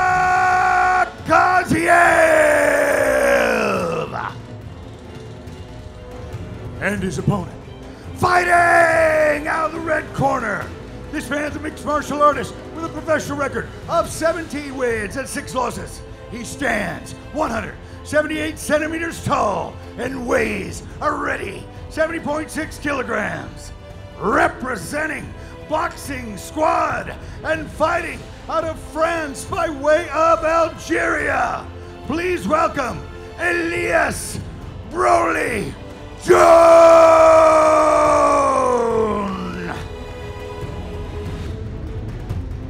For referee instructions. Listen to my instructions all the time. If you want to touch gloves, do it now. Let's go. Let's do it. Bandit Dickie Larkin. I can categorically tell you neither one of those men understood a word Dickie said. We are set for this main event. Elias Boudegzdame in the red corner, taking on Abdul Rahman Makaziev in the blue. Me, Brian Lacey, alongside Phil Campbell and Keurig Jenes, calling the action here at Brave 48. And there is a palpable tension right now to see how this fight unfolds. Really will be telling to see the game plan of Giroud. Will he, as you alluded to, Phil, look to take this past that first round? Because we know what the inevitable game plan of Makhachev is to try and get the fight done in the first round. If he can't do that, what adaptations can he make to his game? Absolutely, we're going to have to see him dig deep. But what he uses, because he's not scared of the ground, he will throw kicks, he will throw big winging shots. And as he proved in his outing at Brave 32, even if you put him on his back, he can submit you from that position as well. Interestingly, though, wearing a knee brace on his right knee, I believe it is. Left knee. Left knee. Can't tell my left from my right. 32 years old. We'll have you using a knife and fork properly by the end of this as well. That's big talk. Oh, huge shot to the body from Makhachev. Big stuff. And what are you seeing early, Keurig? This is very tentative, respectful opening from both these fighters. I'm seeing intelligent fighting. Stepping straight in there and starting to exchange is not intelligent fighting. You don't know what your opponent's like no matter how much, even if you trained with them, no matter how much tape you watch. You need to find out for yourself what your opponent's reaction time is, what his reach is, what his strength feels like, and you have to do that as safely as possible. That's what we're watching right here. It's not just a tit for tat. We're watching information being downloaded on both sides. Sometime in the next minute or so, they're going to have the information they need, and they're going to turn the wick up. Nice body kick once again. And we're looking at southpaw versus orthodox. Those rear kicks to the body for both sides really open in these positions, Phil. Oh, that was a nice shot landed by Giroud just as Makhachev was coming in. But yes, as you say, it opens up a new myriad of strikes, a new myriad of possibilities for the fighters with an orthodox going against a southpaw. I would like to see Giroud try and open up with the body kick a little bit more. Try and really dig that into the liver. But in saying that, then you're vulnerable to the takedown. Certainly. Oh, and if you look at the underneath of the left elbow there of Giroud, he is wearing that marks from the body shots from Makhachev. Very tense. This is the calmest start I've seen from Abdulrahman. Oh! Knockout! Giroud looking to finish the fight. Rahman trying to survive. I'll be honest, I thought that was a head kick knockout, gentlemen, just by the way Makhachev hit the ground. Well, we are going to see. He's calling him in, but no. We're going to see if it... He got up very tentatively there, didn't he? Letting his head clear. Oh, ducking down, looking for the finish here, looking for the guillotine. This would be the the 8th guillotine of the man's career if he were to get it. Makhachev has a foot. He's going to try and clear the knee. That is great technique. Got to stop the leg entanglement. Pass to the far side. Now he's in top side control. That might have been the biggest mistake that Giroud has made. Oh, look at the angle on the neck. There's... It's just the technique for escaping. And you think about that, still dusting those cobwebs off from getting dropped by that head kick, Phil. That was an absolute huge head kick. And you have to give credit to the recuperative powers of Makhachev, because I thought he was gone. I genuinely thought he was out. The way he fell, and credit to Decky Larkin as well, understanding the fighter was still in it.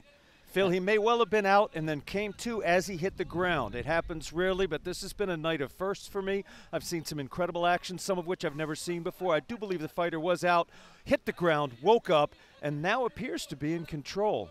Oh, and this is his bread and butter, Phil, sorry. No, not at all. I was just saying I'd like to see Giroud try and work his way back to the feet, as that's where he had the most success. And this is exactly where Makhachev wants to be.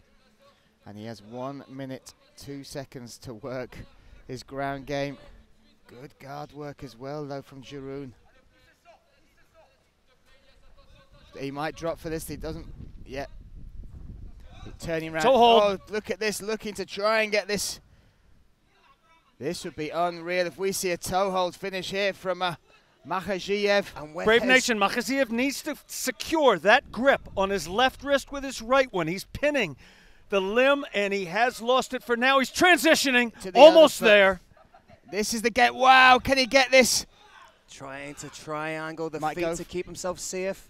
Might switch. Could switch to a straight knee bar, decides not to, and now Giroud ends up on top. Oh, if you're a jiu-jitsu purist, that was absolutely wonderful.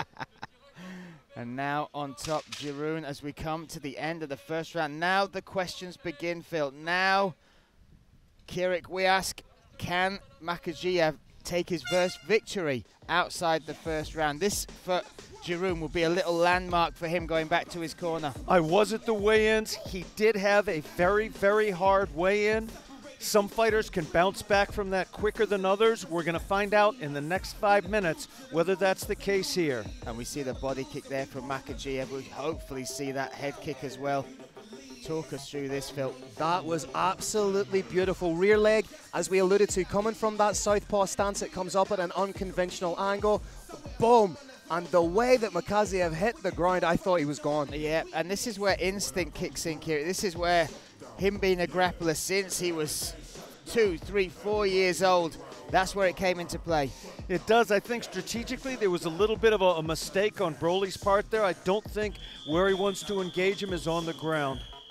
But then the fact he was also able to hang on the ground with Makhachev is also another feather in his cap. So he's bound to be brimming with confidence going into the second round. Second round is upon us at the main event here at the Arabian Night. Brave 48. Whew. Makhachev in the blue corner. Giroud, in the red. They touch gloves. We are underway once again. Such tension in this room. It's ridiculous. You can feel. I say room. We're outside. Listen, this is such tension on the planet. This is.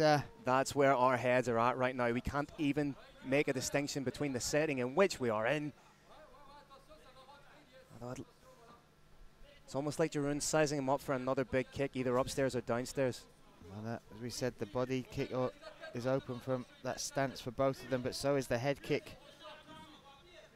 You see what Giroud did there, if that's what he can do. If he can land a couple of strikes, get out again, and again, almost like a Diaz-style accumulation of punches, and that it will in turn fatigue Makhachev. Yeah, fatigue has certainly been a telling trait in the Makhachev. Makhachev, of course, known as a grappling specialist, but he's showing some slick strikes to us as well. Yeah, coming from the Akhmat Fight Club, they've got so many bodies down there that they can train with and learn from, and the facilities are phenomenal. Brian, there's only 3 things you can count on in life: death, taxes, and Akhmat fighters bringing it.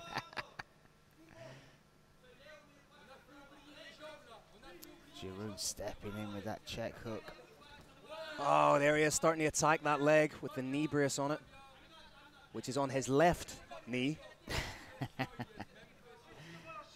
Stepping forward is Giroud.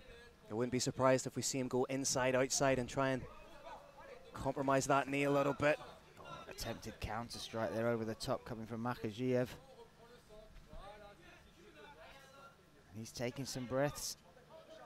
Look for him to blitz forward, try and create an opportunity for that clinch, for that takedown. But saying that, when you're against a pinpoint striker like Giroud, is easier said than done. Did get a shot off over the top there. In the corner of Makhachev is Daoud Shahayev. Shahayev, one of his training partners. Him and his 4 brothers, 3 other brothers, I should say, including a pair of twins, are fantastic fighters.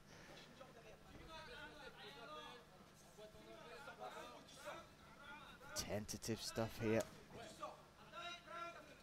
Happy to pick his shot, Giroud, Phil. Yeah, as I say, it seems to be that accumulation that he's looking for right now to really drag that fight into the deeper waters. He's had a little bit of taste of the ground game. He's thought, that's not particularly where I want to spend all my time. Yes, I acquitted myself well, but what if I can drag this fight potentially into even a 3rd round? Absolutely. And for me, Kirik, there's a much different level of understanding of range in this. You look at the winging shots coming from Makhachev that are miles away from connecting, whereas look at that stepping in and causing damage is Giroud. Makhachev, as much as anything else, is trying to control the distance to try and lure his opponent in where he can entangle his arms, maybe pull guard, try and win the fight from there, or get his opponent to overextend, get into those hips, take him down with a leg trip. Winging hooks once again from Makhachev. But it's just cleaner work from Giroud right now. Giroud slightly buckled the leg there, and Giroud's doing a good job of keeping his back from the cage. He's always occupying that center, landing his strikes, bit of lateral movement, so that he's not leaving himself vulnerable to the takedown from Makhachev. And that lead leg is the primary target in this second round of this 3-round fight. Which also takes the pop out of the takedown, because you can't drop down on it for the double.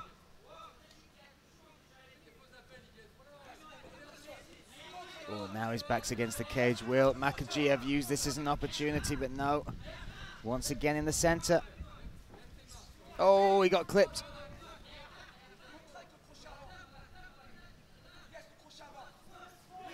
There's weapons. Oh, in nice head movement. Sorry. No, my mistake. I tripped over you there. Sorry. There's weapons in mixed martial arts, Kirik, that can help you set up takedowns, like jabs, like certain combinations that get you closer to your opponent. And we're just not seeing that from Makhachev at the minute. The simplest way to take down an opponent in mixed martial arts is to throw a 1-2 at him in order to coax him into throwing a 1-2 at you. It's impossible to place your hips to stop a double leg and at the same time strike effectively. I don't believe, however, the double leg is Makhachev's favored way of getting down to the ground. He likes to entangle the arms with his own, go for a leg trip. Oh, that left straight is starting to find a little bit of a home on the chin of Makhachev. When you look at the difference in shot choice, Makhachev is throwing winging hooks, whereas there is a much more direct approach coming from Giroud, and a much more successful one in that second round. Oof. Very, very deep waters now from Makhachev. And here we have Daoud Shakhayev in there with his training partner, his friend, trying to muster him up. But let's talk about some of the action, Phil. And there you see just some of the work. The kicks are coming from behind the punches. Everything's sequential. Nothing's thrown just for the sake of winging punches. Targeted the leg for a little bit, which I think was very intelligent. And it'll be interesting to see just how quickly Makhachev gets up, because there has been a little bit of controversy around him not getting up quickly off the cage, and fights have been stopped in that fashion. And when you look at just the physics of their choices of weapon, Kirik, those winging shots of Makhachev not being set up, they take a lot longer to get than those straight shots of Giroud, and Giroud is landing on the money. His accuracy is there as well. They do. There's physics in defense as well.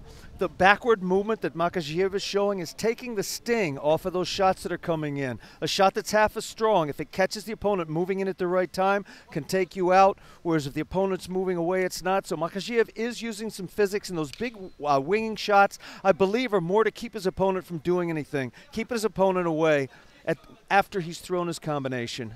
So we are at our final 5 minutes of this main event here on Brave 48. Makhachev in the blue corner taking on Giroud in the red. That's a big knee. Solid knee. Gentlemen, Broly has been told by his corner to turn it up, and he's clearly listened to him.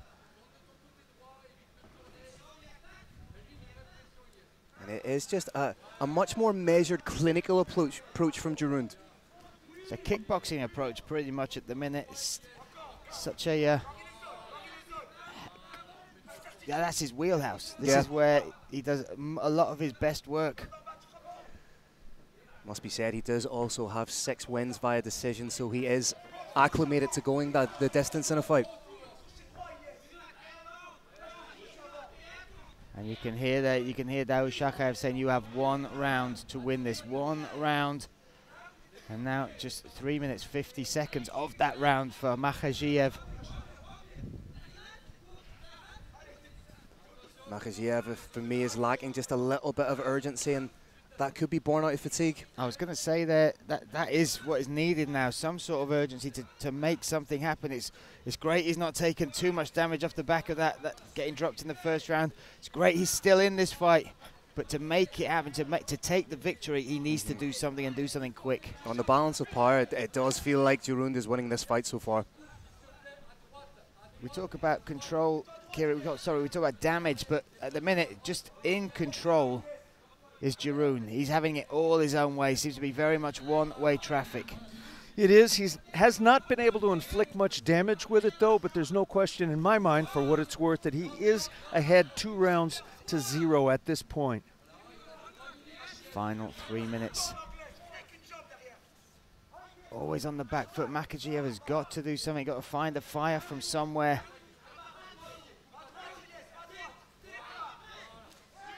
He's looking to counter, which I don't think is the right game plan here. Not if you are looking to switch the tide of momentum, Phil. Oh, just close there with the head kick. And I think Giroud is so good at getting out of the space after he lands the shots. That was a great 1-2.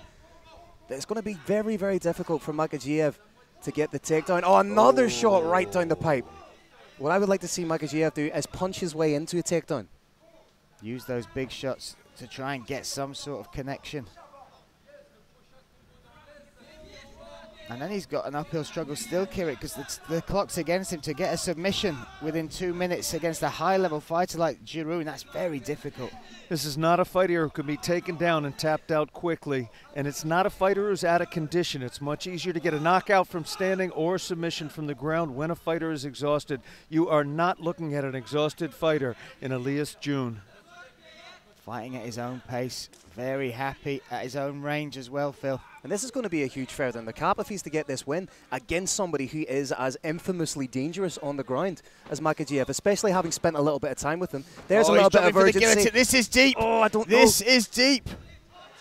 Oh, Makhachev has got to fight those hands. Can he? He's tapping. He's tapping. Oh, it's over. Giroud claims the victory again by guillotine. A stunning debut for the Frenchman. That is his 8th win, and how fitting is it that the Frenchman has his 8th win via guillotine? That is absolutely wonderful. Incredible performance. A submission specialist was submitted in front of our eyes. That is absolutely huge. Becoming only the 3rd man to submit Abdul Rahman Makhachev. So in control through those rounds, and then once that opportunity opened up, dived on the neck. Phil, talk us through this. He sprawled wonderfully. He's got an incredible grip on him, as we know, locks up the guillotine guard, and from there it was good night. What a squeeze this young man must have. And that's the arm in guillotine as well. And it doesn't even look like he has the position deep enough from where we can see here. There we have it, and you'll just see the right hand starting to tap here underneath. You get the same thing at Phil with strikes. A fighter like Mike Tyson can hit you in the middle of the forehead. There's no button there, but it puts you out.